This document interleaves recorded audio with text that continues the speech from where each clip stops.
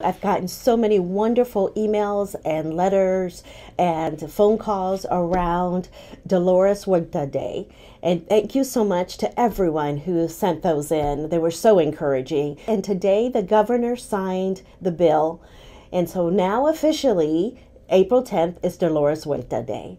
A lot of people have also asked, why is it important? And so many of you have answered that. And so I'm going to use some of your words in answering why this is important. It is so important for our young people to have role models, to see those who have gone before us and the struggles and the fights and the barriers that they have overcome. And Dolores Huerta is one of them. For those of you who don't know, Dolores Huerta received the National Medal of Freedom from President Obama.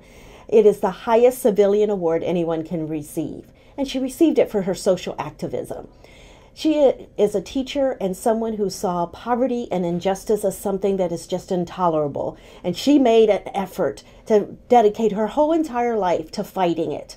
And so we are very proud of her, and we're very proud to have Dolores Huerta Day, not just for a role model for our young people coming up, but for us adults that are here as well. So thank you again for all your encouragement, and happy Dolores Huerta Day on April 10th.